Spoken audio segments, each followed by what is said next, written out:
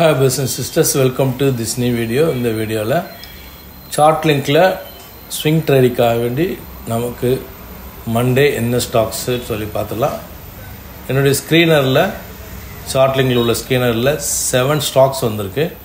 இந்த screen வேணும்ங்கறவங்க comment பாக்ஸ்ல போடுங்க, அந்த லிங்க் நான் அனுப்புறேன். IFB Industries Transformer and Rectifiers BSc Coast Corporation Limited, SMR Pharmaceutical Limited, United Spirits Limited, Godrej Aggregate Limited. புதுசாக ஃபஸ்ட்டு டைம் இந்த ஸ்விங் ட்ரேடிங்க்கு நம்ம அனலைஸ் பண்ணுறதை பார்க்குறவங்க காக நான் வந்து சொல்கிறேன். ரூல்ஸு வரிசையாக பார்த்துட்டே வாங்க, தெரிஞ்சு போயிடும். ஃபஸ்ட்டு நான் என்ன பண்ணுவேன்டா, சார்ட் லிங்க்கில் நான் ஸ்க்ரீனர் ரெடி பண்ணி வச்சுருக்கேன். இந்த பாருங்கள், இந்த மாதிரி ஸ்க்ரீனர் நீங்களும் அப்படி ரெடி பண்ணலாம். ஓகே, பண்ணிவிட்டு அதில் ஃபில்டர் ஆகி வரும். ஃபில்டர் ஆனதுக்கப்புறமா இந்த வால்யூம் வந்து 1000 ரூபாய் ப்ரைஸுக்கு 1 லட்சமாவது இருக்கணும். அப்போ நீங்கள் அதில் கால்குலேட் பண்ணிக்கோங்க. 2000 ரூபாய் ப்ரைஸ் இருந்தால் 50,000 இருந்தால் போதும். 500 ரூபாய் இருந்தால் 2 லட்சம் வேலையும் இருக்கணும். அதை பார்த்துங்க, அந்த மாதிரி ஃபில்டர் பண்ணிங்க. அதுக்கப்புறமா டெப்ட் வந்து 5%க்கு கீழே இருக்கணும். டெப்ட் 0 இருந்தால் நல்லது, 5% கீழே இருக்கணும். அப்புறமா டெக்னிக்கலாக ஃபண்டமெண்டலாக சிலது பார்ப்போம். அப்புறம் டெக்னிக்கலாக ரைசிங் சேனல் 45 டிகிரியில் இருக்கணும்.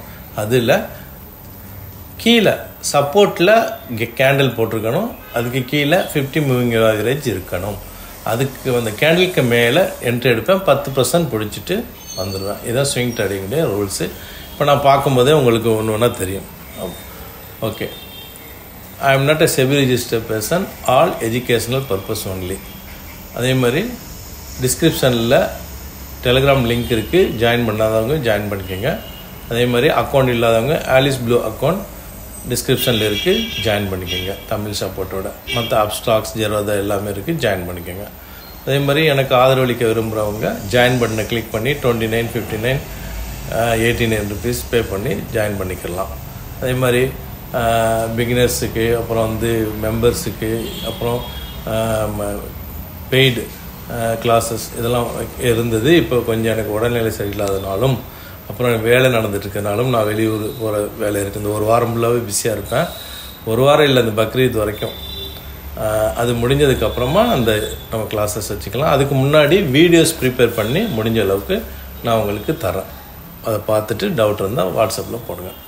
ஓகே, இப்போ வாங்க வீடியோக்குள்ளே போகலாம். ஃபஸ்ட்டு வந்து IFB இண்டஸ்ட்ரீஸ் லிமிடெட். இதோடைய ப்ரைஸ் வந்து 1480, வால்யூம் 2,77,000. ஓகே, வால்யூம் ஓகே ஆகிடுச்சு. இப்போ ஃபண்டமெண்டலாக பார்ப்போம். IFB industries market gap 5,994. இந்த பாருங்கள், டெப்ட்டு 5% கம்மியாக இருக்குது. ஓகே, பிரச்சனை இல்லை. அதுலேயும் நமக்கு வந்து பாஸ் ஆகி வந்துருச்சு. ப்ராஃபிட் பாருங்கள், -27% இருக்குது. இதுதான் பிரச்சனை. அதனால் நான் இதை இக்னோர் பண்ணிடுறேன். மற்றபடி ஹோல்டிங்ஸ் நல்லா இருக்குது. ப்ரொமோட்டர்கிட்ட 75 இருக்குது, -27% இருக்குது. அதனால் இதை இக்னோர் பண்ணிட்டேன். அடுத்தது டிரான்ஸ்ஃபார்மர்ஸ் அண்ட் ரெக்டிஃபையர்ஸ். அதோடைய ப்ரைஸ் வந்து 618.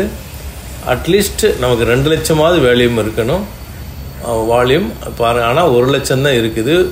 அதனால் இதை நான் இக்னோர் பண்ணிட்டேன். அடுத்தது BSc 2,730, 13 லட்சம் வால்யூம் இருக்குது. அடுத்தது ஃபண்டமெண்டலாக பார்ப்போம். BSE இவங்க வந்து டெப்ட் இல்லை, அதே மாதிரி ப்ரொமோட்டர் இல்லாது. 13% FI கிட்ட, 12% DA கிட்ட, பாக்கி எல்லாமே பப்ளிக்கிட்ட இருக்குது. ஸோ அதை இக்னோர் பண்ணிட்டேன். ஏன்னா நம்ம அட்லீஸ்ட் 70%க்கு மேலே இந்த 3 பேர்கிட்ட இருக்கணும். அந்த கேட்டகரியில் வரலை, அதனால் நான் இதை இக்னோர் பண்ணுறேன். அடுத்தது கோஸ்ட் கார்பரேஷன் லிமிடெட்.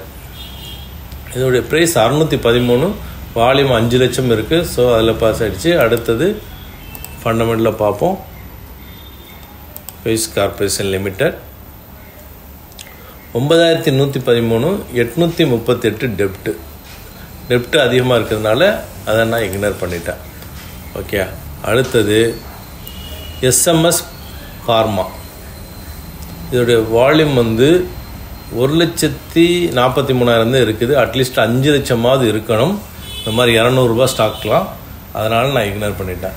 அப்புறம் யுனைடெட் ஸ்பிரிட்ஸ் லிமிடெட் இவங்க வந்து 1178 ப்ரைஸு, 9 லட்சம் வால்யூம் இருக்குது. வால்யூமில் இது வந்து பாஸ் ஆகிடுச்சு. அடுத்தது ஃபண்டமெண்டலாக பார்ப்போம்.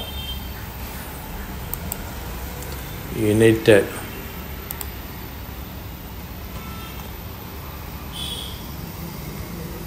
ஸ்பிரிட்ஸ் லிமிடெட் இவங்க வந்து டெப்ட் 203 கோடி தான், பிரச்சனை இல்லை. எஃப்ஐடிஏ எல்லாம் நல்லா இருக்குது. இது வந்து ப்ராஃபிட் வந்து 5 இயர்ஸில் டபுள் டிஜிட்டில் இருக்குது. ஓகே, டெக்னிக்கலாக பார்ப்போம். யுனைடெட் ஸ்பிரிட்ஸ் லிமிடெட்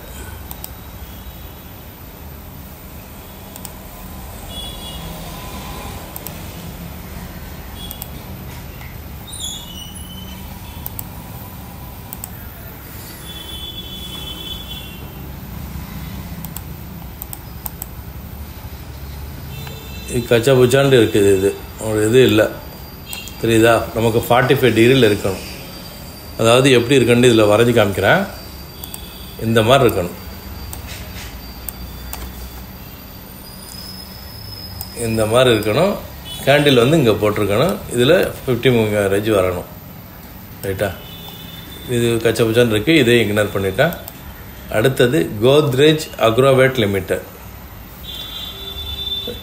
இங்கே வந்து ப்ரைஸ் 548, வால்யூம் வந்து 1,43,000. 2 லட்சம் இருக்கணும், ஆனால் கொஞ்சம் பரவாயில்ல. 1,43,000 இருக்குது. ஃபண்டமெண்டலாக பார்ப்போம். கோத்ரேஜ் அக்ரோவேட்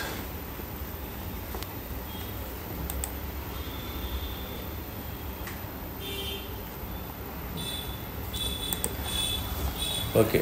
மார்க்கெட் கேப் வந்து 10,527 கோடி. டெப்ட் வந்து 1,416 கோடி.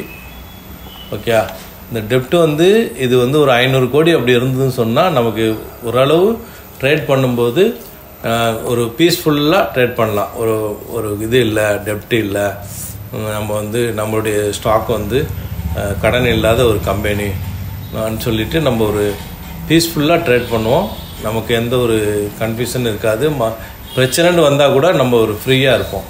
டெப்ட் அதிகமாக இருக்கும்போது இன்னொரு 10-15% இப்போ டெப்ட் இருக்காங்க.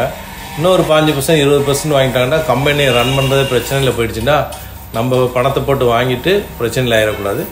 சில பேருக்கு சில ஸ்ட்ராட்டஜி இருக்கும் இதில். அது நிறைய டெப்ட் உள்ள கம்பெனி கூட வாங்குவாங்க, ஒன்று இம்மிடியேட்டாக வெளியே வருவாங்க. அதுக்குன்னு சில ஸ்ட்ராட்டஜி வச்சுப்பாங்க. என்னுடைய ஸ்ட்ராட்டஜி பிரகாரம் டெப்ட் இல்லாத கம்பெனியில் வாங்குவோம், ஒன்றும் பிரச்சனை இல்லை. 2000-3000 ஸ்டாக்ஸ் இருக்குது. அதில் டெப்ட் இல்லாத கம்பெனி முந்தா நாள் கூட ஒரு வீடியோ போட்டோம். ஐடி ஸ்டாக்ஸில் 10 ஸ்டாக்கில் நிஃப்டி 50 உள்ள ஐடி ஸ்டாக்கில் 8 ஸ்டாக்குமே செலக்ட் ஆகிட்டு நம்ம ட்ரேட் பண்ணோம். சரி, இந்த வீடியோ பிடிச்சிருக்குன்னு நினைக்கிறேன். லைக் பண்ணுங்கள், ஷேர் பண்ணுங்கள், கமெண்ட் பண்ணுங்கள்.